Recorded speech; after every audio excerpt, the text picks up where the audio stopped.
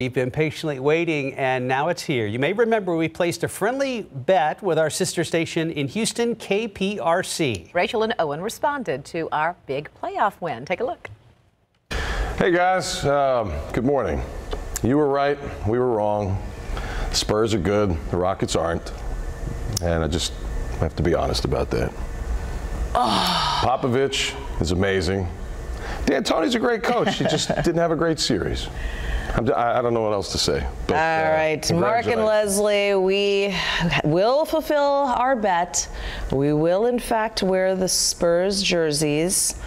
We will, in fact, send you some amazing tacos. Yeah, they're going to be good. And I feel you're really on the winning end for that. Yeah, for sure. For sure. We didn't want the tacos you had anyway. And make the charity donation to the charity of your choice. That's probably the best part about this.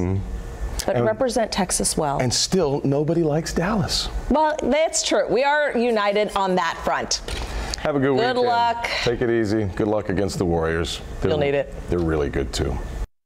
Nicely done. Yeah, Dallas does stink. We can't agree on that. We can't agree on that. And they were good sports about the whole thing, but I still want to see them wearing a Spurs jersey. Yeah, we're waiting for that. So thank you to Rachel and Owen. They're the morning anchors over there, KPRC Channel 2 in Houston. And now I get to collect on another bet. A friend of mine, who lives in Houston, who now has to wear total Spurs head to toe, a sign that says, "I was wrong, Spurs win, and take me out to a nice dinner."